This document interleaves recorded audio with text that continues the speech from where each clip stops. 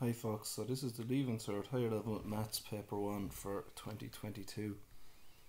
So the first question is it's algebra. So part A, it's in the form of a quadratic, and it tells us that x has exactly one solution. So you need to know three little rules for this. So we're taking b squared minus 4ac all of the time. So if b squared minus 4ac is less than 0, well then the quadratic has no real solutions.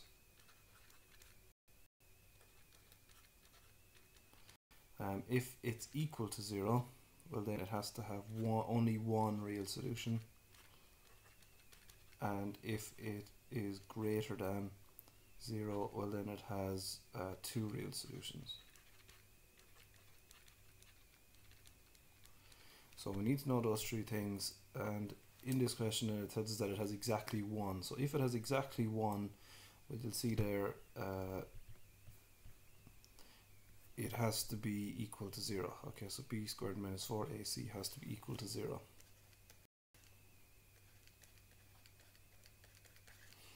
So our a is 3, our b is minus m, and our c is 3. So we're just going to fill those in. So minus m squared minus 4 times whatever a is, so that's 3 times c, which is 3 as well, has to still be equal to 0. Minus m squared is the same thing as m squared. Minus 4 times 3 will be 36, equals 0. Let's bring the minus 36 over to the other side, it becomes positive, so m squared equals 36. So therefore m has to be equal to 6, and it can be equal to plus 6 or minus 6, because remember minus 6 squared is still going to be positive 36. So your two answers then are positive 6 and negative 6. So it asked us at the start to find the two values for m is an element of the integers. So minus 6 and positive 6 are both elements of the integers. Part B of the question then, explain why the following has no real solution. So similar again, if you go back up to the little rules I wrote up here at the start, so no real solutions, they're kind of asking us about the first one here then. If it has no real solutions, then b squared minus 4ac, it has to be less than 0. So if we show that, then we're okay. Now it's not exactly in the form of a quadratic at the start, so you can multiply it out to put it into the form of a quadratic, and then we'll see what b squared minus 4ac is. There's other ways of doing this as well, but I'm just going to stick with this way. So 2x plus 3 squared is the same thing as 2x plus 3, 2x plus 3, and then we multiply out the double brackets. So you can do that in the grid way, or you can do this where your arrows, where you're just multiplying everything by everything. But you should get 4x squared plus 6x plus 6x plus 9 plus 7 equals 0, and then put the like terms together. 4x squared plus 12x plus 16 equals 0. So our a is 4, our b is 12, and our c is 16. So b squared, so we're trying to show then if it has no real solutions, well then it must be less than 0. b squared minus 4ac bit has to be less than 0. So that's going to be 144 minus 4 multiplied by a is 4 multiplied by c is 16. So yeah, it's looking like it's going to be less than 0, which is what we want. So you can just put all of that into the calculator together then.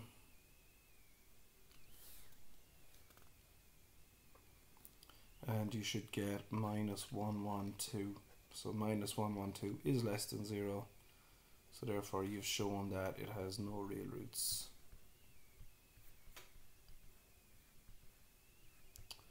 So show that x equals minus 1 is not a solution of 3x squared plus 2x plus 5. So this is quite easy actually. All we need to do is we just need to sub in the minus 1 in for x, and then it shouldn't be equal to 0 then. So 3 multiplied by minus 1 squared plus 2 multiplied by minus 1 plus 5 equals 0. So minus 1 to be squared is going to be 1. So that's just 3 times 1, which is 3.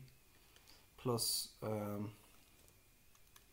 well, 2 multiplied by minus 1 is just going to be minus 2. So take away 2. And then plus 5 equals 0. So 3 take away 2 is 1. Plus 5 is 6. So 6 equals 0. So that's not right. So therefore it's not a solution.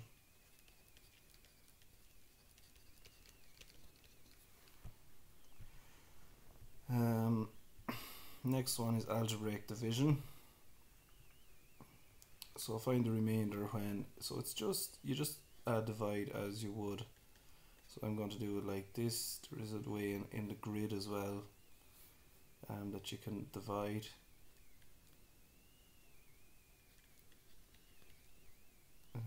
Plus 5. Okay, so I'm going to take the x first, so x, and divide it into this part here.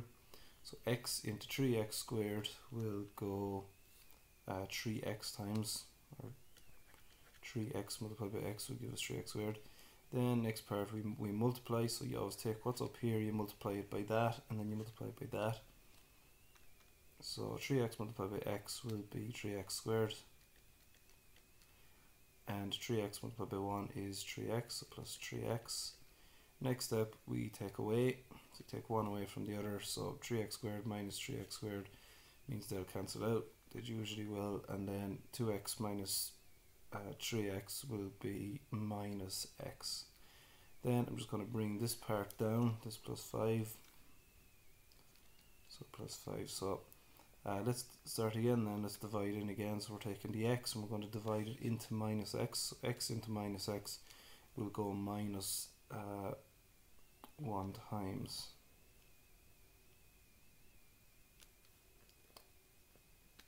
So minus 1 here.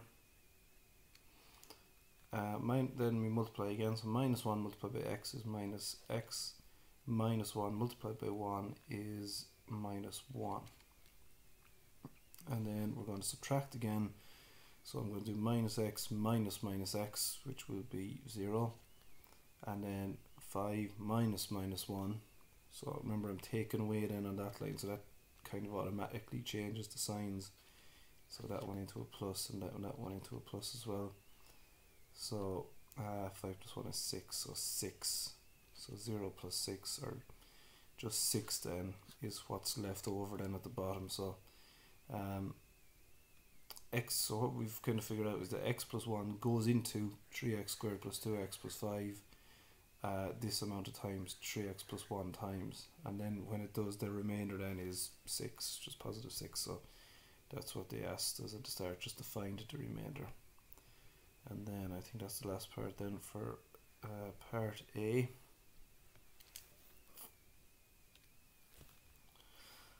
Now there's another way here, you can use a box method as well. Let's run through it really quickly. Some of you might be used to using a box for algebraic division. So I'm putting x and 1 here. And then in first box you put in the first term, so it's 3x squared in this case.